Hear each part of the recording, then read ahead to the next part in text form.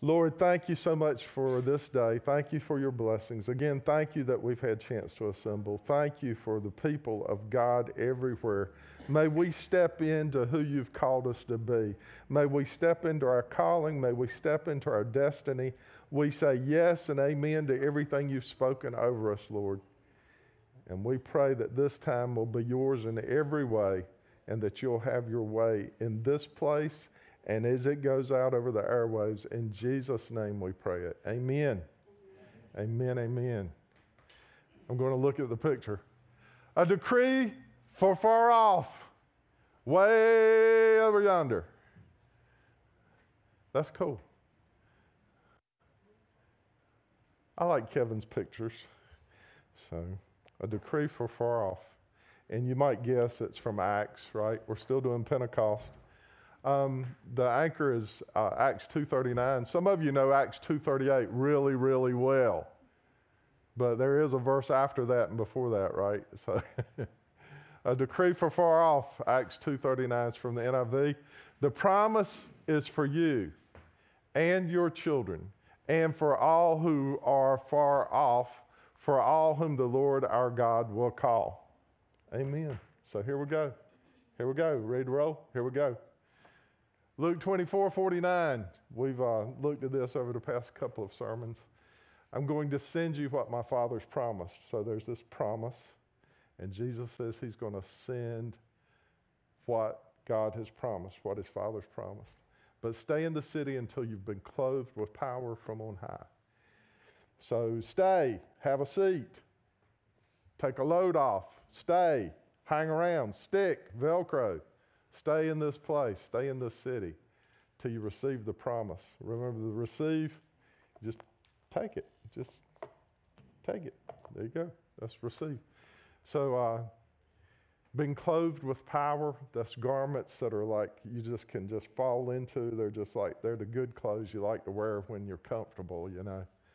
The stretchy pants and the old sweats and stuff. Clothed with power, dunamis, and this power is going to come from him and not us because we got something inside us that gives us a new inherent might and ability and strength. But stick in the city until you receive what the Father's promised. And I love the way it's worded there because the Father has promised, but Jesus will send. They work together. The Father's promise, Jesus sends. The promise comes through Jesus. The promise is accomplished through and by and for Jesus. So that's where we're heading. So from Luke 24:49, and all this is after the resurrection. I didn't go before the resurrection. I just staying after the resurrection. So Acts chapter 1, verse 4. On one occasion while he was eating with them, and I told y'all when we talked about that in detail that that's like this unusual sort of word where he's like gathered them together, assembled them together, and it's like they're spending time together. Even the idea of lodging and spending days together kind of thing, like they've assembled. And so one of the things I said after the resurrection, I call it pop-up Jesus, but just because I say pop-up Jesus, just because he shows up and disappears doesn't mean that there's not lengths of time with him while he's popped up, you know. And so the very wording, it's the only time it's worded this way in the New Testament, gives this indication that they're not just eating this meal, but he's gathered them together, and there's a length of time and maybe even several days. And during that conversation, and it tells us clearly that after the resurrection, he speaks a lot about the kingdom of God. He says, don't leave Jerusalem, but wait for the gift my Father promised. So there it is again. Did I? Yes, I did. Okay, I want to make sure. Wait for the gift my Father promised, which you've heard me speak about. So again, it's the Father's promise, and Jesus has talked to them about that promise already. And so we'll just go on to Acts 1:5. For John baptized with water, but in a few days you'll be baptized with the Holy Spirit. So he's beginning to let them know, and he's talked to them about it before. They know what the promise is, but that the promise is the Spirit. So skipping to Acts 1:8, but you'll receive power. He talks about they'll receive power. They'll be clothed with power. When the Holy Spirit comes on you, that's what's going to change, because inherently we only have human strength and human power, human ability. But when the Holy Spirit comes and he'll be in them, they will have his inherent strength and ability. And so it will change things. And then you'll be my witnesses, my testifiers in Jerusalem and Judea and Samaria and the uttermost. In other words, there's going to be this fanning out from Jerusalem. First, you're going to take Jerusalem. Many times we talk about the Jews were unbelievers, but the first Christian church is Jerusalem, the first Christian church of Jerusalem. And there are thousands upon thousands and thousands of Christians in Jerusalem when the persecution begins and they start fanning out all over the world. But they ultimately turn the world upside down, the report is. So all that's review. So here's where we're starting new today. Acts chapter 2. All that was setting up. The promise is that same Greek word for promise, like an announcement, sort of for information, possibly a pledge, what is it? How did it word it? Something for divine goodness. I'm going to have to do this just to make sure. I don't want to tell you anything wrong.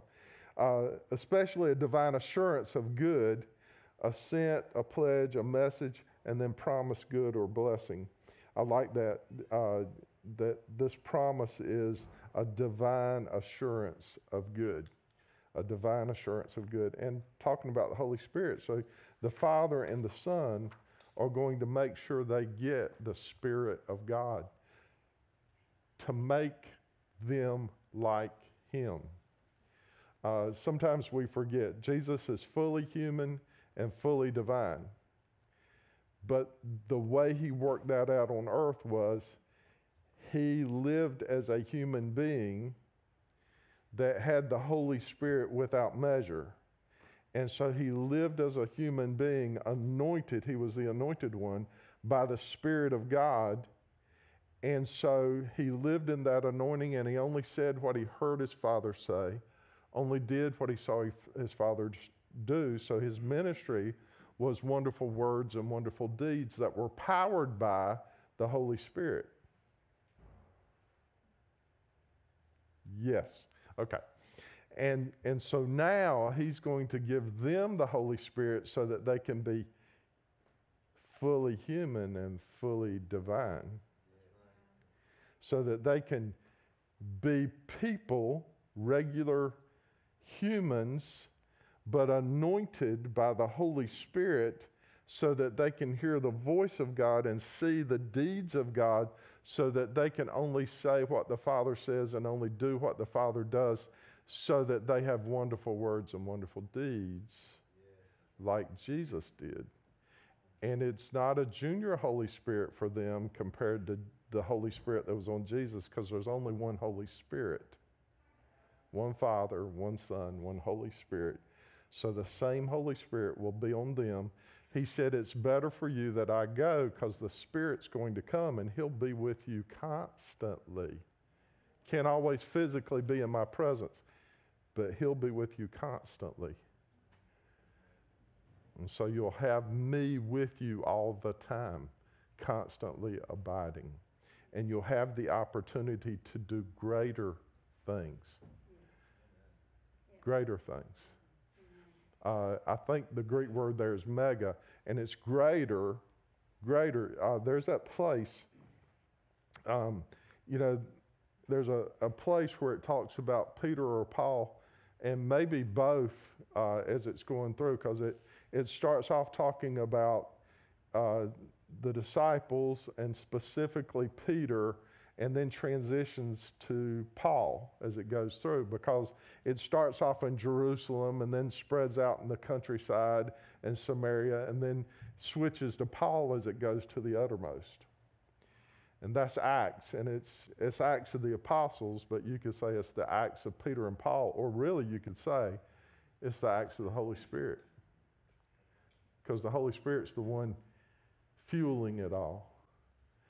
And it's the same Holy Spirit regardless of the person involved. You get to Philip, and Philip has the same Holy Spirit that Peter has had or that Paul will have. And Philip has that all of a sudden. He's over one place and then another place kind of thing. And it is the Holy Spirit doing these things. So, back to this.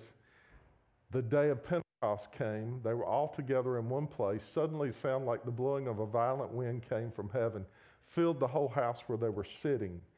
It's Pentecost. Pilgrims come from all over the world. Jewish men are required to be, I'm sure that there were ways that you could have a hall pass, get somebody to sign your excuse or something, but basically, Jewish men were required to show up for Passover, Pentecost, and Tabernacles. And so this is one. Everybody was there for Passover. A lot of people stayed for Pentecost 50 days later. Some went back home, depending on where they were, and came back again for Pentecost. So the city is full of people. Last time it was full of people, Jesus was crucified and resurrected, and the city was chaotic. And so now people are back, and this one's going to be different. When you look at Jewish history, Passover is when they left Egypt. Pentecost is where they were at Sinai. And God came down in fire on the top of Sinai. And one man went up because they didn't want to meet with God. You go meet for us. So one man went up into the fire, looked like a furnace on top. Joshua went halfway and waited for him, and everybody else stayed down below. On that day, it says, some of your translations says thunders. The word is actually voices. They heard God speaking. And in the voices, Jewish tradition is that there were 70 voices, because it says when God speaks, it's not just for the Jews, it's for all the nations. And Jewish tradition, according to Genesis, was there were 70 nations, so 70 voices. When you look at Jesus sending out the disciples 2 by 2, first he sends them out just the 12, the tribes of Israel. The second time he sends out 70. It's like this shadow in advance that this is going to be for all nations. There's all kinds of little tips and clues like that along the way. But Pentecost commemorates Revelation. The Torah, or the Ten Commandments, or the Old Covenant, came on Sinai to Moses, written by the finger of God on stone tablets. When Pentecost fully comes, the new covenant kicks in. Jeremiah 31 is quoted in Hebrews 8. The finger of God writes his word on men's hearts. Fire comes down in a pillar, divides and spreads.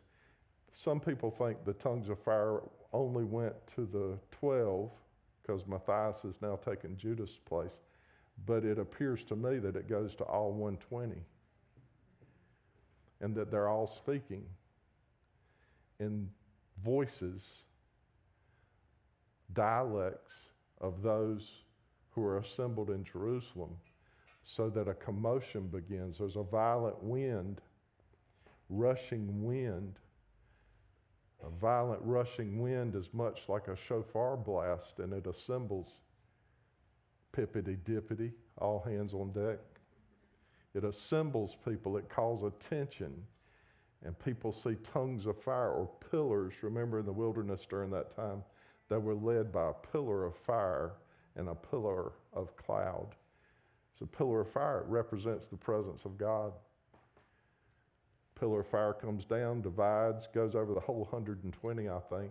I think they were in the temple. The word here for house is a word that can refer to the temple. If you look, some of you like the Passion, if you look in the footnotes of the Passion, the Aramaic is worded in a way that it could mean the temple. I think that this was not done with them hidden away somewhere. Luke has told us very clearly they're continually at the temple. If they've been continually at the temple for the last 10 days since Jesus ascended, why would they not be at the temple on the feast day when you're supposed to assemble? They'd be at the temple. He would not hide what he was doing. He did it at his house. His house. How could 3,000, actually more, because 3,000 are the ones who believed. There were more thousands than that assembled in the street of Jerusalem around some house where it's taking place in an upper room where you can't even see them. It's at the temple. They're at the temple on feast day. 9 o'clock is the time of prayer. Peter's about to say, it's only 9 o'clock. It's the time of prayer on a feast day where everybody's supposed to assemble at the temple. There's a rushing mighty wind, the Ruach HaKodesh, right?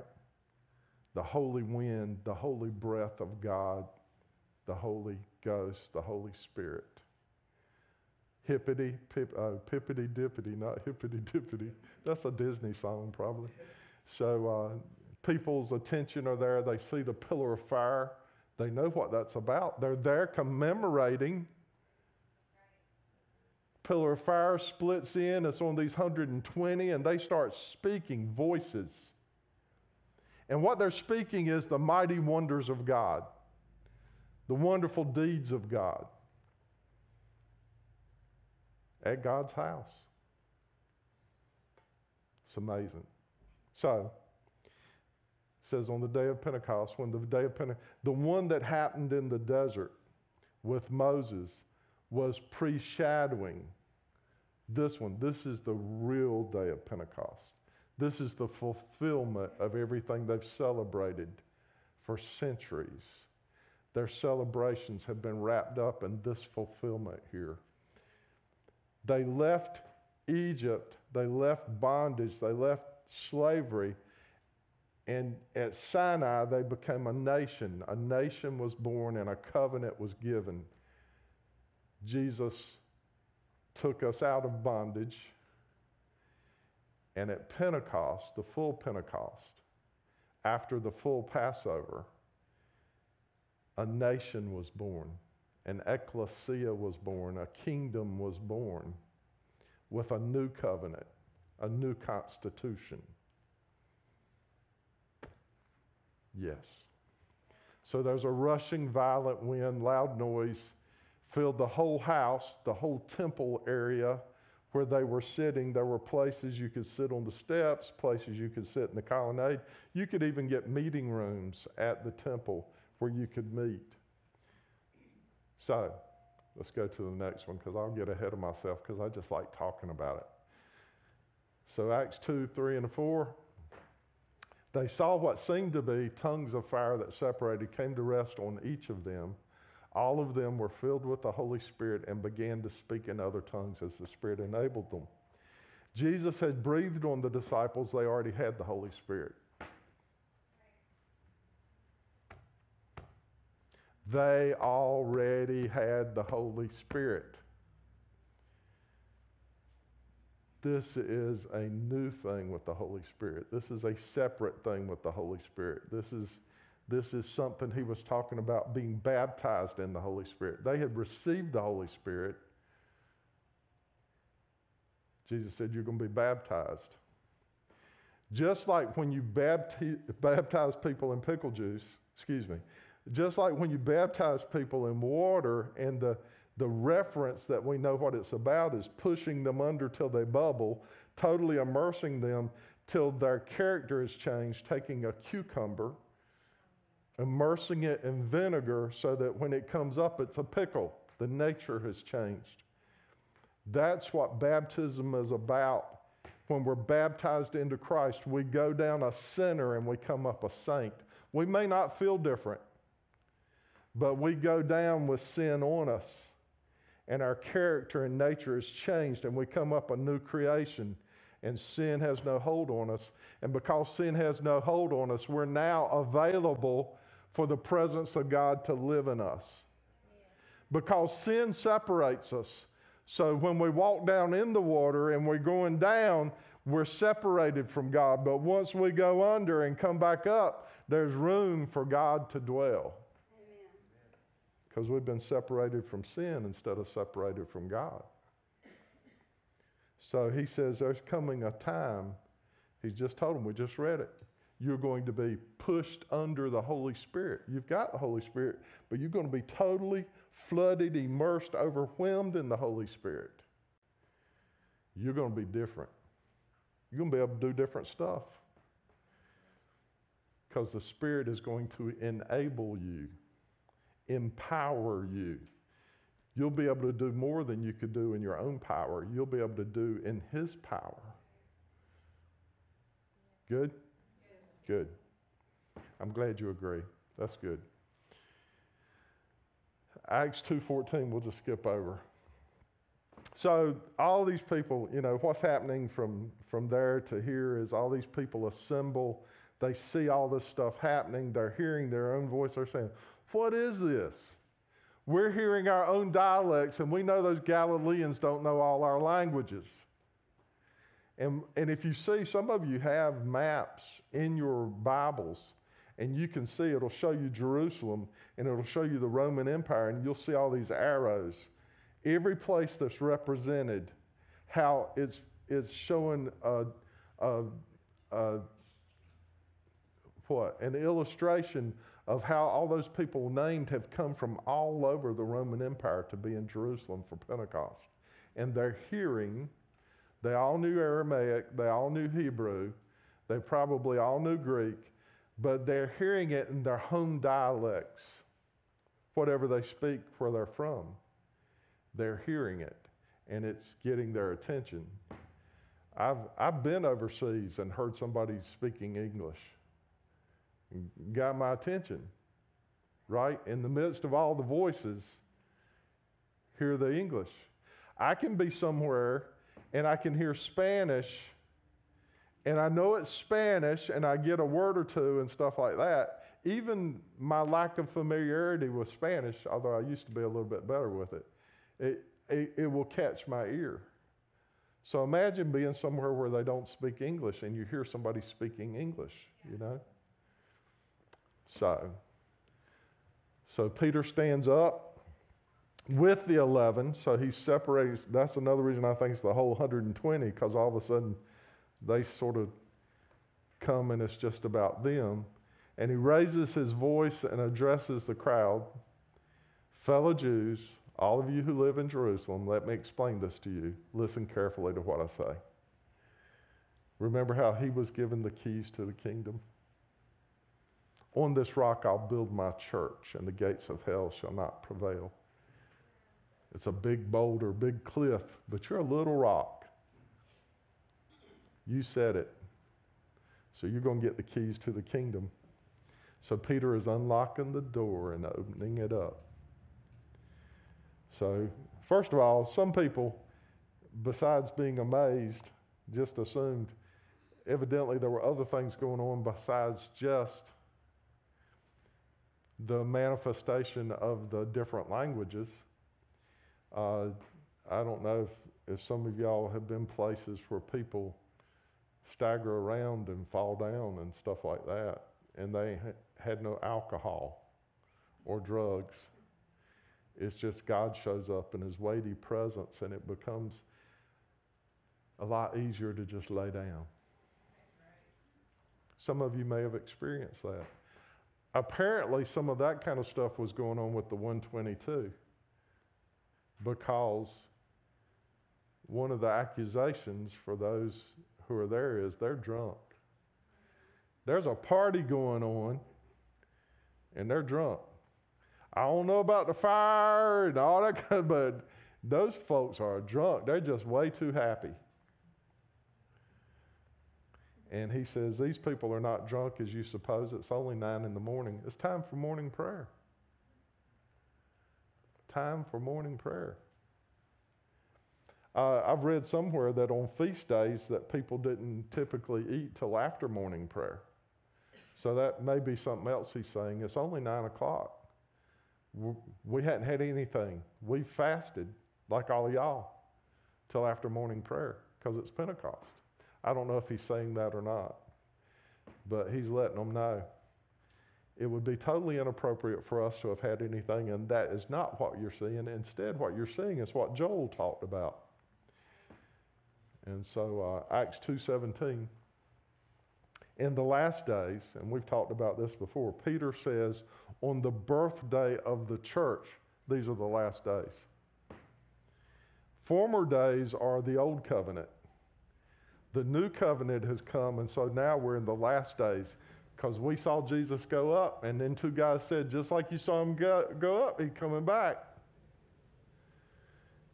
And he talked a lot about coming back. So we're in the last days. We're between the time he went up and the time he's coming back. It's the last days. And here's the new constitution for these last days. So he says, Joel said, I'll pour out my spirit on all people. That's another reason I think it was all 120 of them. I'll pour out my spirit on all people. Your sons and daughters will prophesy. Your young men will see visions. Your old men will dream dreams.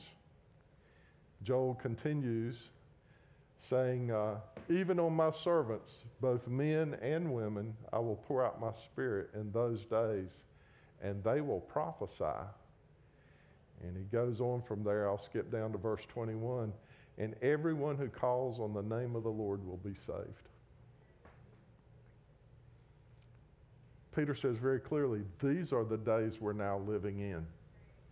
What you're seeing now is a display. In fact, one of the things that I left out was how the sun would be darkened.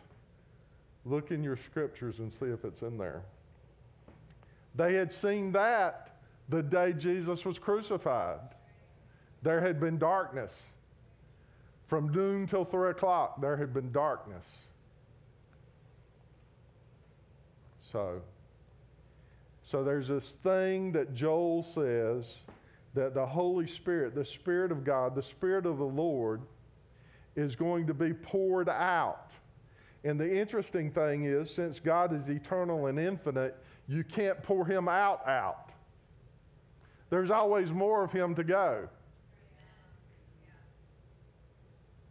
So you just keep pouring, right? It never empties. It keeps pouring.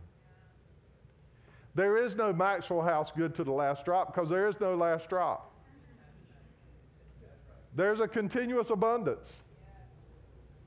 An infinite supply. Inexhaustible supply. And the Spirit of the Lord was being poured out on all flesh. And he talks about generations, moms and dads and sons and daughters and men and women. Yeah, the women get to play too.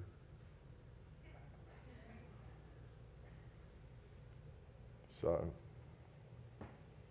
we're going to find out in another place, not only the men and the women, all the women, yeah, but the Jews and the Gentiles. What? The dogs? Yeah, the Gentiles are going to get to play too. And not just, and then, the Gentiles are going, yay.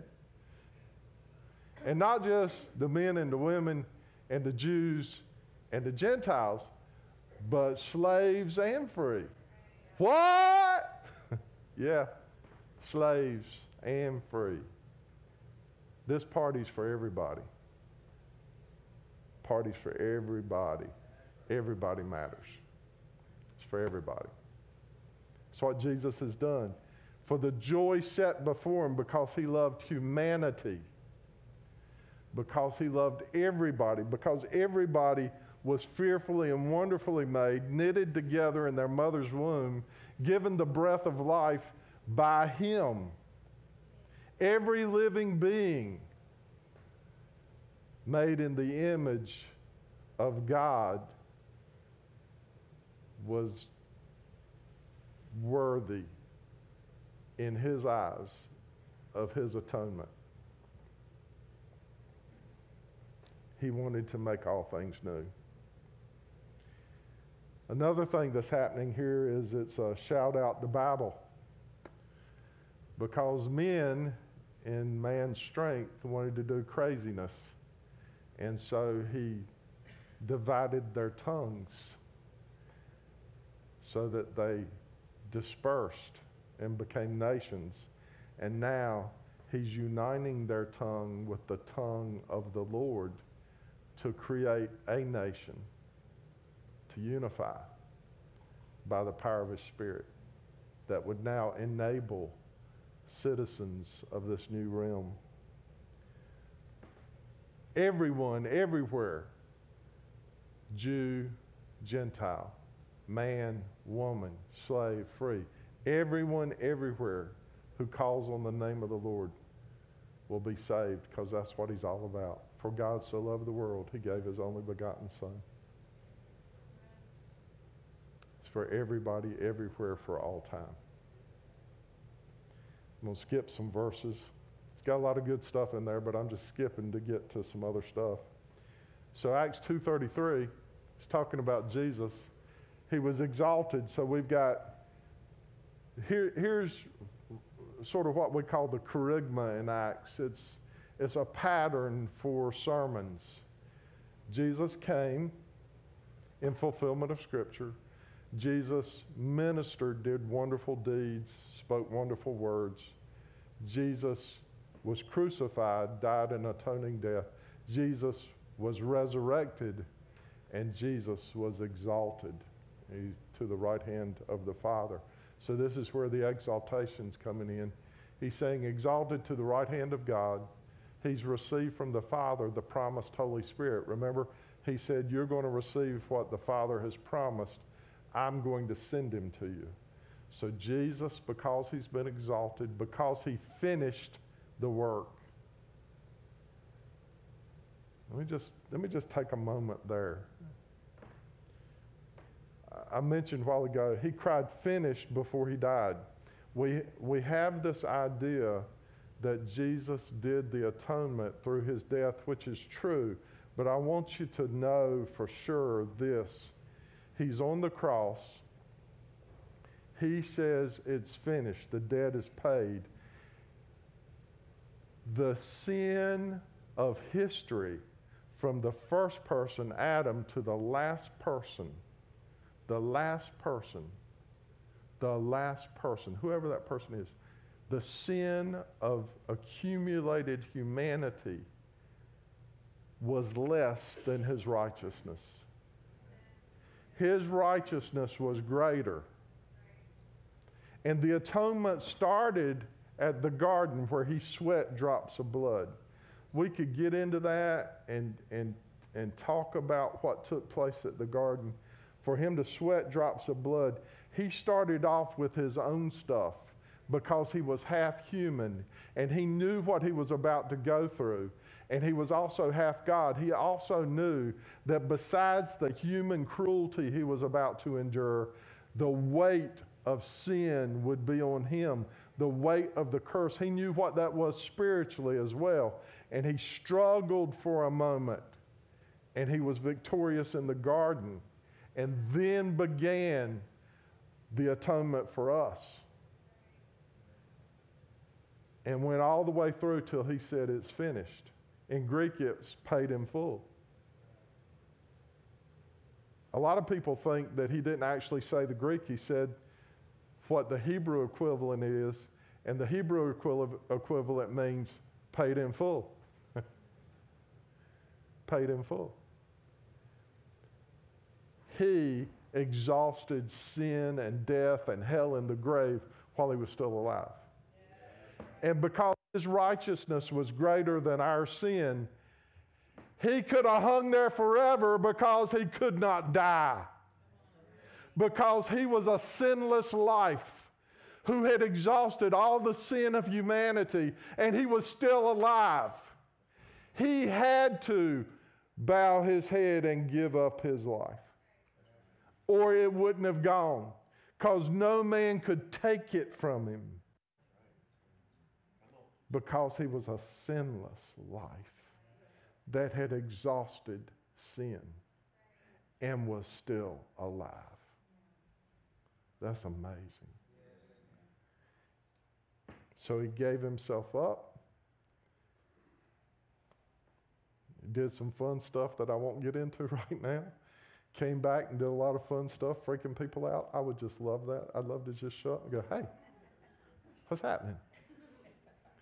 No, don't get down there. Come on, get up here with me. Oh, you fell again. Here, let me help you. It's a good thing I want Jesus. There'd be a lot of playing mess going on. So, but I have a feeling there was anyway. We just can't get it all.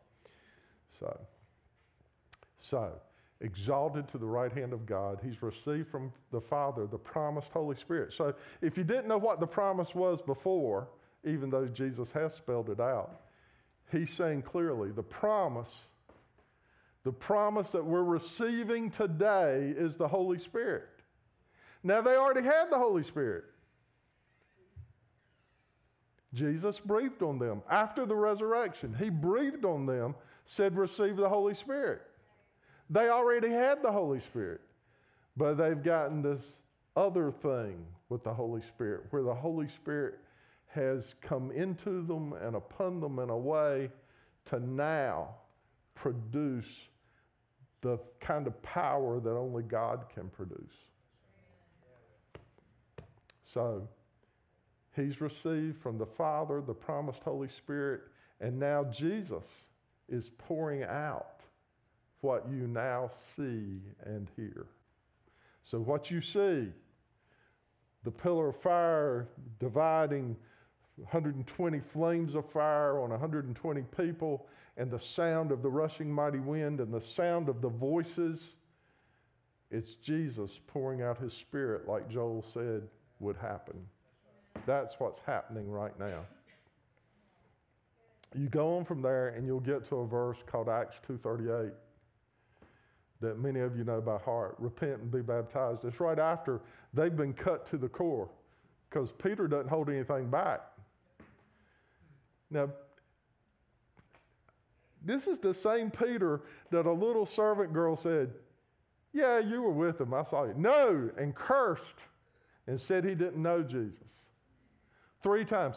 The same Peter is now on the Temple Mount preaching to thousands of people with the people who were responsible for Jesus' death right there, with Roman soldiers right there. And he is not only preaching and saying this is what Joel said, but he's saying, you killed him. You killed your Messiah. You killed God. He ain't holding it back, boy. He's all over it. And the people are cut to their quick. They're pierced. Some of your translations says this word pierced them. Now, one reason it pierced them was because it was enabled or empowered by the Holy Spirit. It was anointed. You just don't go around saying stuff like that if the Lord hadn't told you to say it.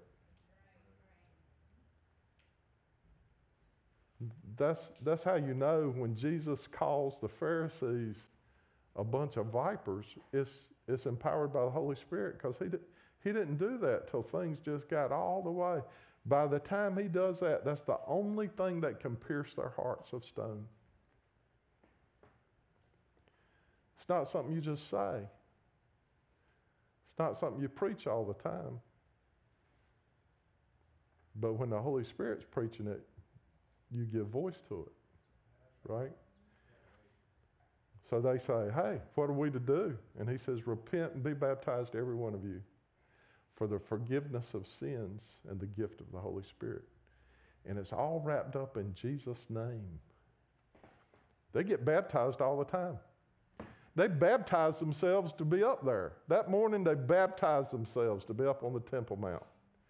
Baptistries all around the temple. Again, if 3,000 get baptized in Jerusalem, they got to be at the temple because they got baptistries everywhere made for thousands of pilgrims.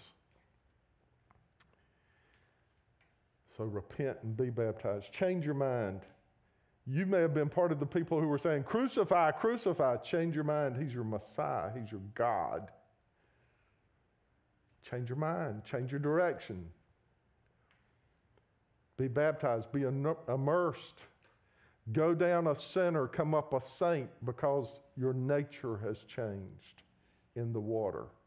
And you now are able to receive the gift of the Holy Spirit, the Spirit of God. In the name of the Father and the Son and the Holy Spirit. That's something I baptized people for a long time without ever really thinking, well, what does that mean? In the name of the Father and the Son and the Holy Spirit. It doesn't change any of the people I baptized. They're still baptized.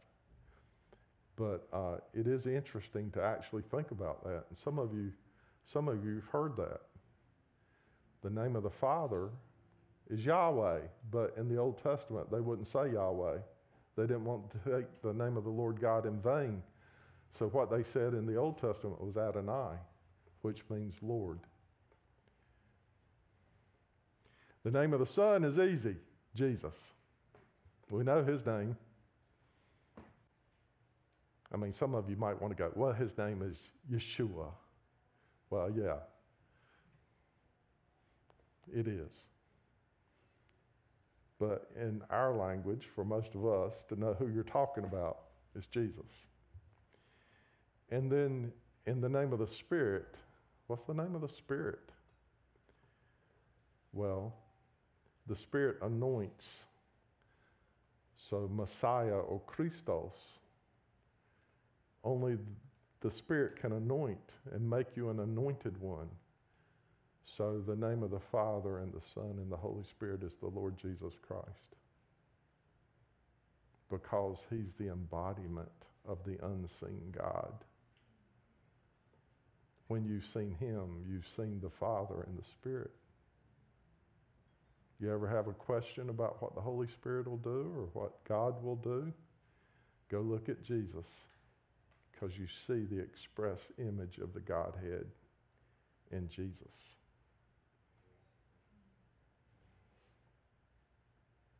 I'd like to park it there for a little bit, but I should go on. So I'm going to skip, like I say, skipping 238 to get to 239.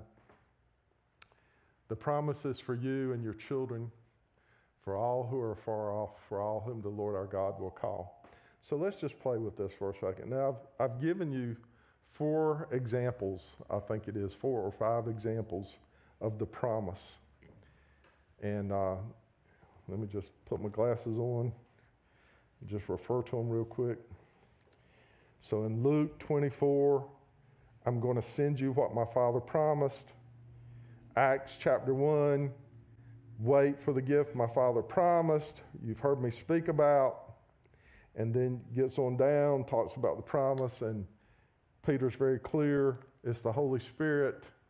And then he says, and many times when you hear people preach on this, the promise, they're talking about the repent and be baptized and the gift of the Holy Spirit. But the context of the promise, the thread of the promise is about the Holy Spirit. But of course, if you receive the Holy Spirit, you've been saved, because it's the salvation that makes room for the Holy Spirit. Because if you're not saved, sin separates you from God, right? So sin separates you from the indwelling presence of the Holy Spirit. But once you receive Christ, once you become a believer, and not everybody has been baptized in water, but we like to baptize people in water because they baptize people in water. And we push them under till they bubble. Like to do that too. Barry's here, right? Can I tell about JT? Yes. JT, Barry's dad, was Do you have any idea how old he was when he got baptized? 57 maybe? He was what? 57. 57? I knew it was in his 50s, but I didn't know where. 57 years old, and he let me baptize him. And what made it tricky was he had tracheotomy. Is that what you call it? That's right. Yeah, tracheotomy. So he had a covering here, and we used to love. He had this deep voice before he had that, and so it was sort of funny because he was a big guy. Once he started talking with the pipe, and I don't want to out Barry or anything, but Barry and his brother used to like imitate him. I could probably say, Barry, talk like the pipe, and Barry could do it right now, probably. Could you? I'm not going to ask you to, but could you? Yeah, yes, you could. I was wondering. Yeah, you probably could. But he wanted me to baptize him, and that's sort of a, you know, if you've had a tracheotomy, you're concerned about that. And he told me, he said, look, if I start fighting you, you don't even mind it. You push me under. I was like, Jesse, I just don't know. He said, I'm serious. Look, I want to go under. I don't know if he said that in front of y'all or not. I can't remember if we were alone, but it's what he told me. We're out in the baptistry, and like everything's cool. We start going down, and his eyes got bigger and bigger and bigger, and I was like, uh-oh. But I heard my ear. He said, push me under. I said, boom. Got back up, hoping he was okay. And he was tickled, wasn't he, Barry? He was tickled. We talked later about that. I said, I saw your eyes. He said, I know. I know you did. I know you did. But he was glad to go under and come up because he came up different. Amen. He came up different. He felt the difference. And people saw the difference. Because when we go under, or when we accept the Lord, there's a change that takes place. The sin that has ruled our life is removed. And the God we were separated from enters. And we're different. Everything's changed. Everything has changed. So this promise of the Holy Spirit, Peter says, you've seen these tongues of fire on us 120, and you've seen this thing take place with these tongues of fire. You've heard the rushing mighty wind. You've heard us speak in your language. And you've been pierced in your heart by this message. I want you to know that what's taken place here is Jesus has been pouring out his Spirit on us. And the promise that has manifested in your presence and you're now witnesses of, this promise is for you. For everybody who hears him. For the thousands. There were 3,000 who were saved, so there had to be plenty of people who weren't. So the thousands that heard him, this promise of the Holy Spirit, the Spirit of God uniting with you and indwelling you, this promise is for all of you. And he doesn't stop there. And your children. Now some of them may have had their children with them, but it was no need to say your children if it with them, because he had already said to all of you, so everybody who witnessed. So it had to be children in the sense of those not here. This promise that you're bearing witness of today is not only for you, but it's for your children. Just like Joel, fathers and daughters, mothers and sons, generations. And for all who are far off. Now, far off, there are some people who think that's about the Gentiles. So So like there were people there from all over the empire, the Roman Empire, that this promise was not just for those people in Jerusalem hearing it and witnessing it and their children, but it was for the entire empire, all who are far off, which I think is true. But because it's generational, I think it's also all the children who are afar off for every generation, because the supply will not diminish. The supply will not be exhausted. The supply will be continuous. And so this promise that we've received and that's manifested in front of you is for you and for your children, most of whom probably didn't exist yet. Children. Some children maybe were at home, but there were children to be born, promises for them.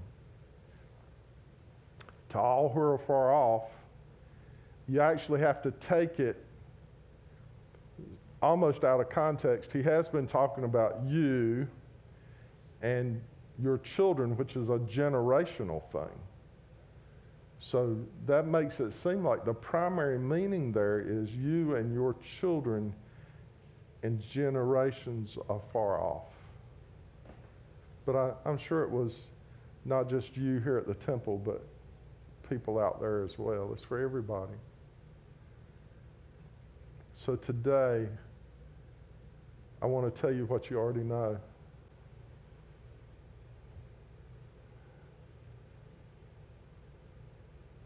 The Holy Spirit is for you. The Spirit of the Lord is for you. There's a pouring out the Lord wants to do for you.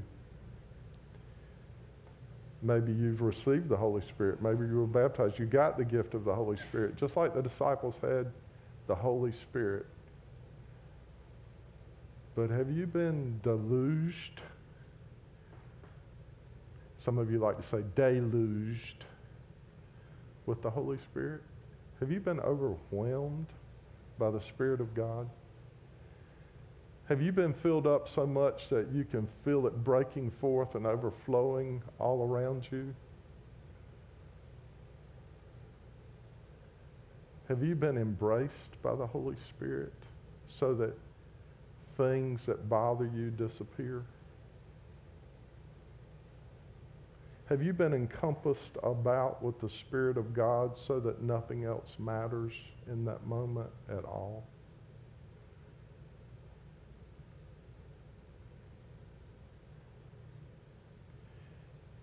The pouring out is a continuous supply. When you go through the New Testament, it talks about be filled with the Holy Spirit, which doesn't mean you weren't filled to start with, but it means you need a continual filling. Just like there's a continual pouring out, there's a continual filling. I need the Holy Spirit on the inside for me, and I need the Holy Spirit pouring out on me for the people around me. I need the stuff to change on the inside of me that's Danny's junk, but I need that power on me. I need to be clothed in that power to minister to others. I need the fruit of the Holy Spirit in my character, and I need the gifts of the Holy Spirit to let people know that God is love and He wants to intervene in their lives in powerful ways.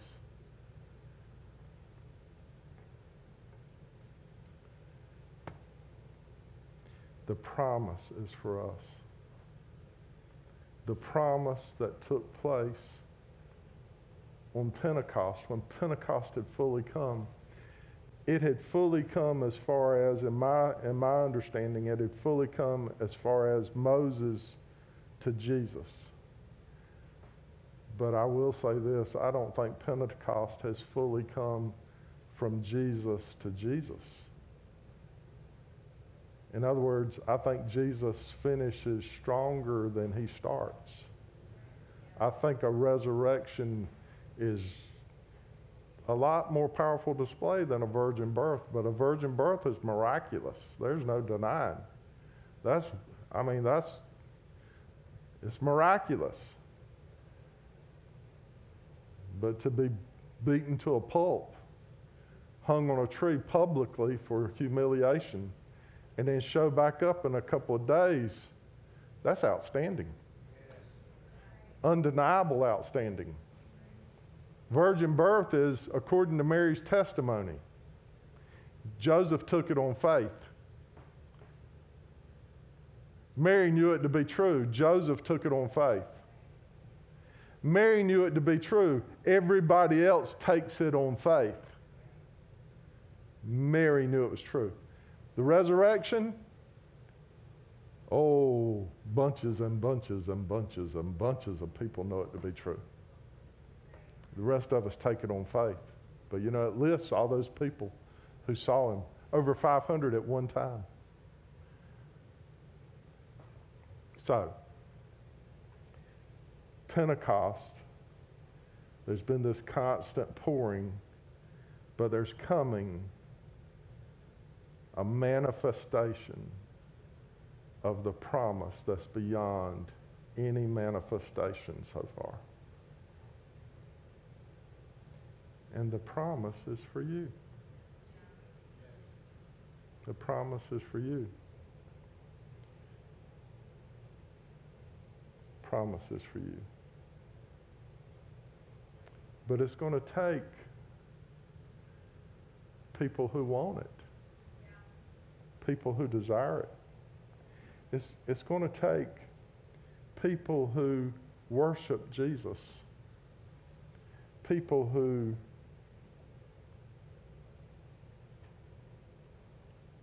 are filled with ecstatic joy and are praising God and praying constantly, and who are doing what he said to do, like stick tight till he comes. Whatever that word is, they're doing what they've been told to do, and they're doing it with joy, and they're worshiping Jesus, and they're praising God in his house continually and praying constantly.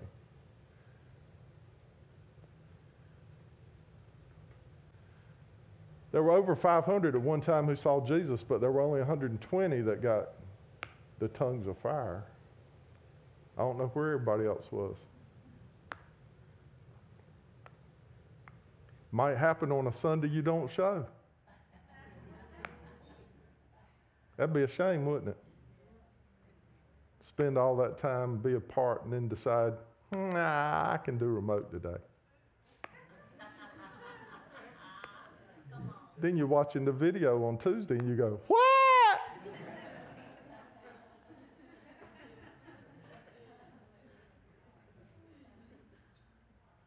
So, the promise is yours. Do you want the promise? Do you want the promise? It's God's promise, and Jesus is pouring out his Spirit. And it's for you to change the world. Just pick it up. Just take it. Praise team can go ahead and come up. If you don't know the Lord, please talk to Angie or me or somebody. Love to introduce you. I'd love to push you under till you bubble. I love it. I also like to watch other people do it because it's such a blessing. So lots of time, if there's somebody who's been pivotal and somebody coming to the Lord, and then they bring them to me because they feel like they've got to have a preacher to do the baptizing, I usually say, don't you want to do it? And they go, can I? Well, yes, you can. I'll help you with the words. And it's just the most awesome experience for somebody to be baptized by the person who led them to the Lord, and for the person who led them to the Lord to get to baptize them. Yes, it's a wonderful experience to baptize your children. Baptized Johanna on a center block. She had to stand on a center block so they could see her out of the baptistry. She stood on a center block. I baptized her. It's cool. It's really cool. So I'm going to close with prayer, but my prayer of closing is on the Lord's Supper as well. So let's stand.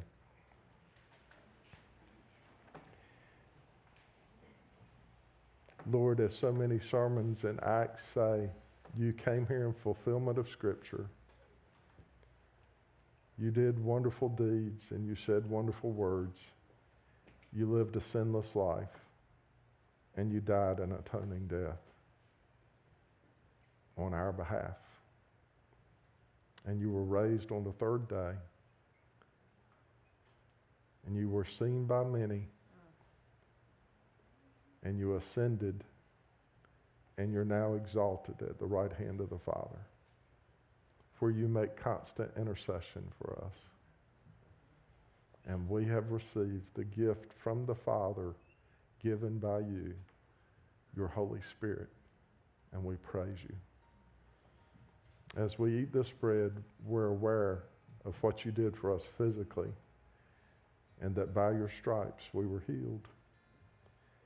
And as we drink from the cup, we're aware that this fruit of the vine represents your blood, the blood of an innocent life that now redeems us and makes us new. Though our sin was as scarlet, we are now white as snow. Thank you for forgiving us. Thank you for your compassion and mercy. Thank you for your grace. And meet with us as we eat and drink. And we pray this in your name, Jesus. Amen.